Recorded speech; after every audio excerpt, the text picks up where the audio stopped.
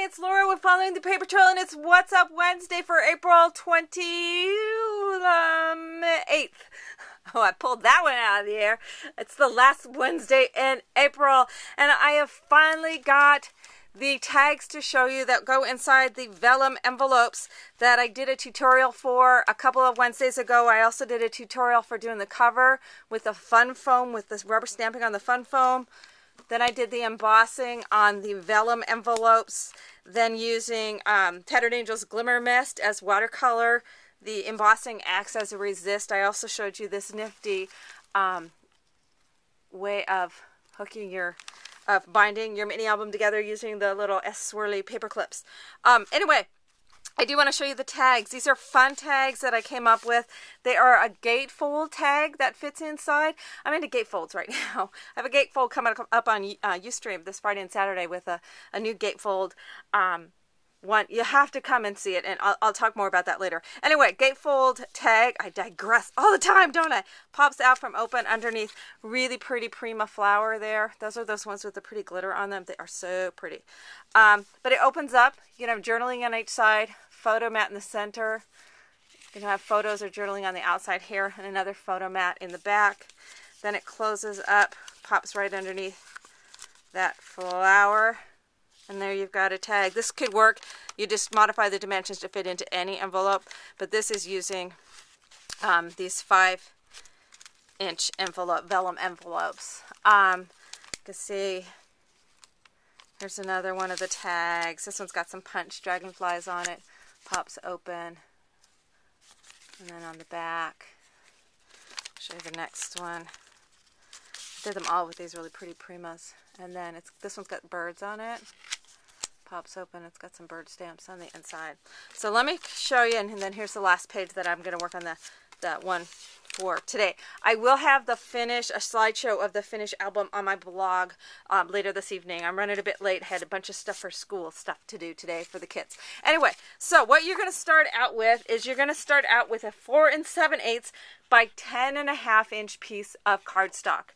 You're going to score it from each end, score it in 2 5/8 inch in from each end, and then you're going to fold it up. In order to get this little notch out, what I do is I just hold these two pieces together, and this I'm actually using a 1 3/8 inch round punch to slip that in, line up the little knobbies on there, and punch your circle, and that's going to give your little notch there, your finger that goes around the flower.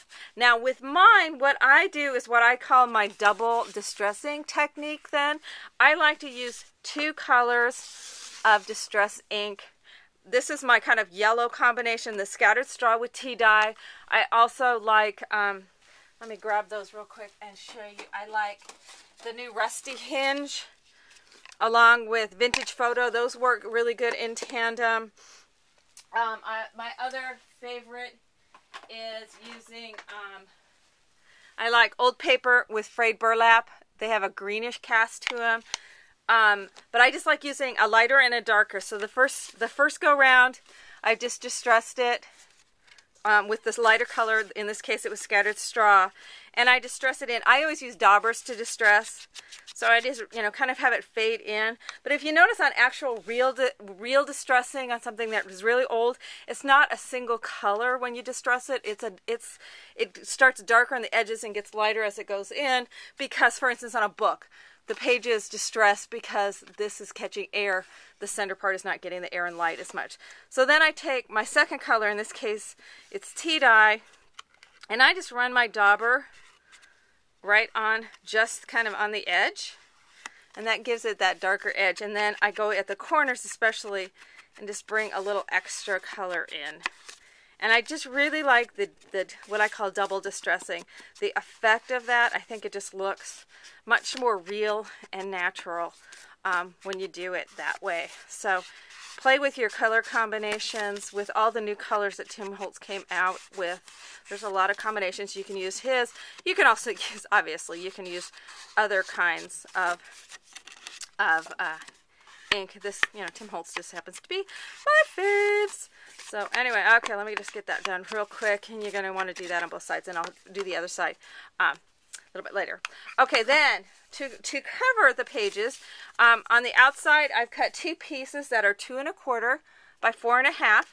They're going to get attached and you center them in. I like to have that edge showing. So I'm going to center that in, and then I will go back with my hole punch again and just fix that. You could probably attach these first, but I like to do the distressing, and that's why I attach these afterwards.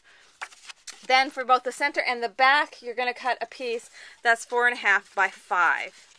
And you can attach. You can also attach pattern paper on these leaves on the inside. I just decided, because I was using this kind of applesauce colored cardstock, that these would make great journaling spots. So I just drew lines on there and did some stamping on it.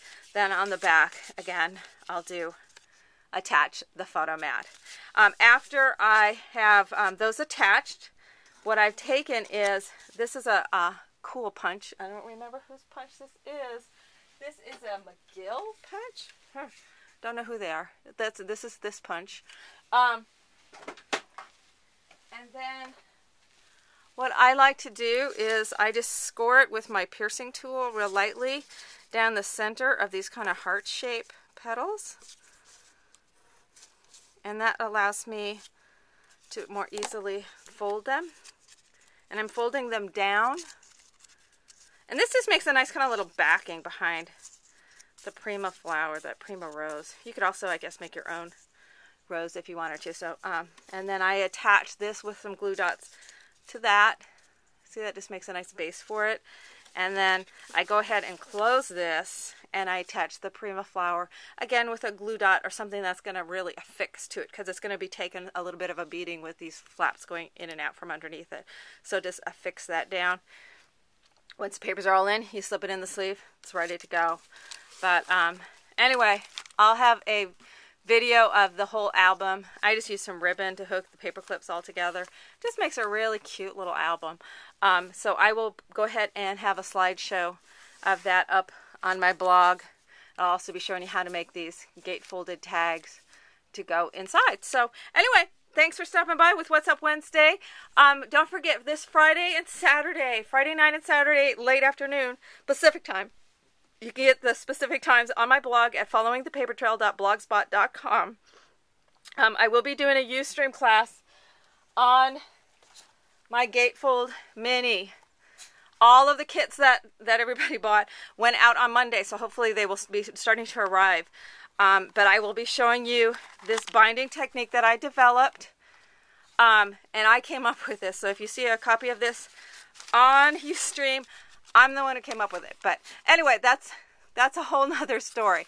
And I will be showing you how you can use the bind-it-all rings without necessarily having a bind-it-all. So you don't have to have a bind-it-all to do this.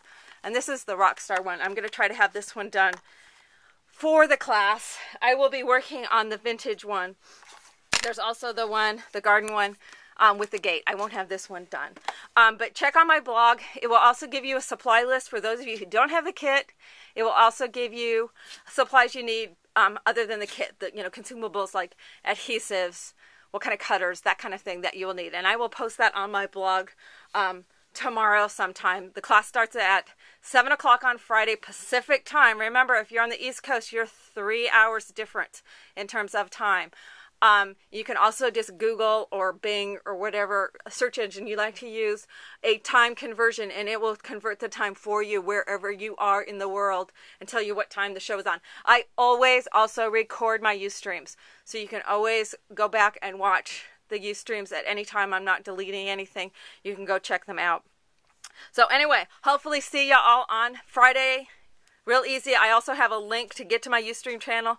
You don't have to sign up to watch. You can just watch as a guest if you want. If you want to participate in the chat, you do have to go ahead and sign up. It is totally free, but that way you can participate in the chat. So anyway, check on my blog to find out more information about that class, and also to find out how to make these gatefold tags. So we'll talk to you later. Thanks a bunch.